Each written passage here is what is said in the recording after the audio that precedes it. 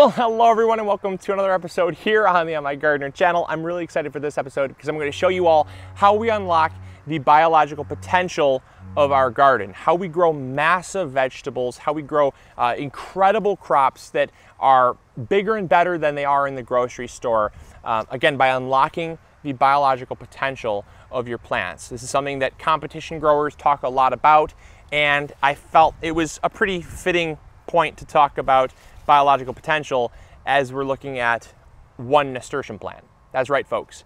This plant here is one nasturtium plant. It is approximately 5.5, maybe pushing 6 feet tall, long, I guess, and 5.5 feet long and about 6.5 feet wide. This is a massive plant and one of the largest nasturtiums I've ever grown. And one of the things that we've done is, to start off this episode, is we have simulated nature.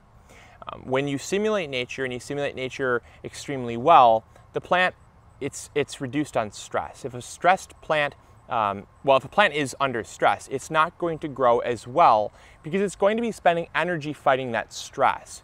So one of the things we've done is we've watered on a regular basis.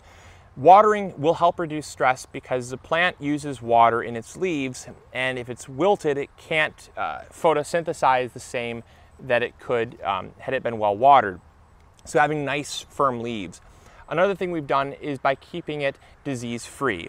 Nasturtiums, they're relatively disease-free. I don't know many diseases that plague them, but on a plant like zucchini or tomatoes or cucumbers, for instance, that are a little more prone to disease, keeping them disease-free, blight-free, powdery mildew-free, that's very important because when they're battling those diseases, they're not able to focus on fruit production and growth.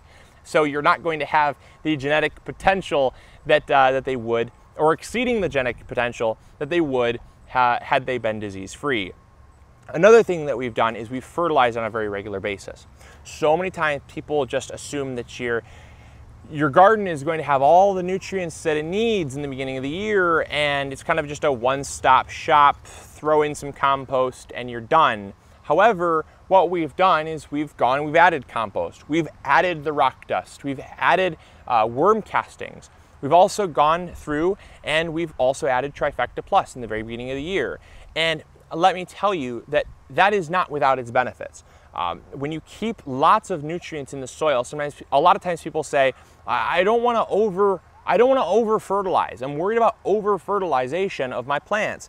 And so many people are worried about that. They're concerned about maybe some negative side effects of over fertilization. And I can say this with certainty that I have never seen a negative side effect from fertilizing twice with an organic fertilizer.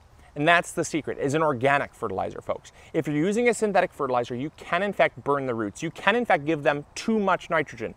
But the fact is, when you're growing in an organic setting, this is 100% organic, mind you, and this is the largest nasturtium I've ever seen. In fact, I shared a picture online and someone said that I should submit this plant into Guinness Book of World Records because they've never seen a nasturtium plant this large. So I'll be contacting them. I don't know what they'll say, but I'll contact them because the fact of the matter is this is coming from one plant right in the center of this bed, and it's grown into this massive mounding plant here. And that's because I've fertilized on a regular basis. I've fertilized twice with Trifecta. I've added compost 3 times throughout the season. I've followed up twice with worm castings and once with azomite.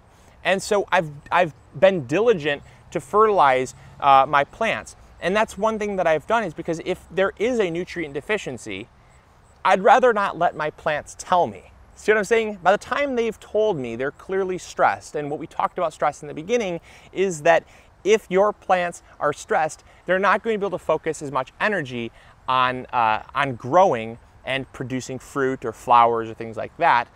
And also it will decrease the size of the fruit and flowers that you do have. So again, it's very, very important to maintain nutrient levels in your soil. It's just incredible to see all the honeybees on these plants. I mean, I can count 6 or 7 on these flowers, and it's awesome to see because we don't have any honeybee hives, so they're clearly coming from someplace, and I'm just glad they're finding a home or finding a food source to take back to their home so they can hopefully survive. It's awesome to see. So yeah, I love it. There's one of their last pollen sources because not many flowers are flowering this time of year. So very cool. But back on the topic about what I was talking about, which is another thing that we've done to make sure the plant is stressed or not stressed and able to grow to its full genetic potential is by selecting a variety that grows well in our area.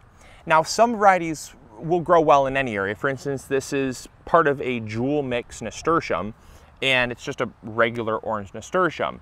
I don't necessarily know if this variety grows well in all areas, but I know for a fact that the orange one has grown very well for us every single year we've ever grown it, and it grows bountifully because our climate is very good for this variety of nasturtium, and it might not be as good of an example as, let's say, an apple. If you're growing an apple tree and you're living on the East Coast, let's say Fuji is a very good apple for you on the East Coast. I'm not sure if it is or not. I'm not on the East Coast. I'll speak, okay, you know what? Here's, for Michigan, a very good apple is Summer Crisp. It's a very reliable apple. It's what a lot of orchards will grow primarily around here because Summer Crisp is a very good apple for this specific region. If we were to take something like a Gala or I guess a Granny Smith or something like that, the conditions might be enough to survive, but the conditions are not as great as if you had have planted the Gala or the Granny Smith in, let's say, Washington, which is in a totally different part of the United States. It's a totally different climate, a totally different rainfall, winters, everything like that all plays into effect. And if you're growing a variety that's not as good for your area as another variety, you're going to see some signs of stress. And again, that stress is what sets the plant back and does not allow it to produce as well or to thrive to what it could normally be. So all these things are so important to take into account, and I do recommend you doing your research as well as taking the steps to maintaining the health of your plant. And oh, and one last thing that I wanted to talk about is by growing the plant in the time of year that it grows best. For instance, lettuce. If you're trying to grow lettuce in the summer, it's not going to do as well. It's a cold weather crop. And so if you're growing lettuce in the early season or the late fall, it's going to have a much better chance of growing to its true genetic potential because it's not suffering from heat stress and drought and things like that it does not love. So nasturtiums, again, is a very hardy plant, so I would not use this as a very good example. But if you're growing something like a lettuce or a spinach or a tomato, don't grow it in the spring, grow it in the summer. There's a reason why there's summer crops and why there's spring crops and fall crops and things like that, because they do better in those times. So don't try to fight a losing battle and grow plants that grow well in that specific time of the year, and you're going to be far better off as well. So there are some tips to getting your garden to grow to its full genetic potential and sometimes even exceeding that genetic potential and giving you something that you're very pleased with. So I am stoked about this plant. I mean, this thing is massive. So I'm really happy about it, and it's certainly something that I'm not complaining about. I come out here and look at it every single day, and it seems to grow by the day. It's just absolutely massive. So I will catch y'all later. I hope y'all enjoyed. Hopefully you learned something new. If you did, give this video a thumbs up. That really helps me out. And it's nice and sunny out, so I'm gonna get out and I think I'm gonna go sit in the sun for a little bit and get some vitamin D. So I'll catch y'all later. This is Luke from the MIgardener channel reminding you to grow big or go home. We'll catch y'all later. See ya. Bye.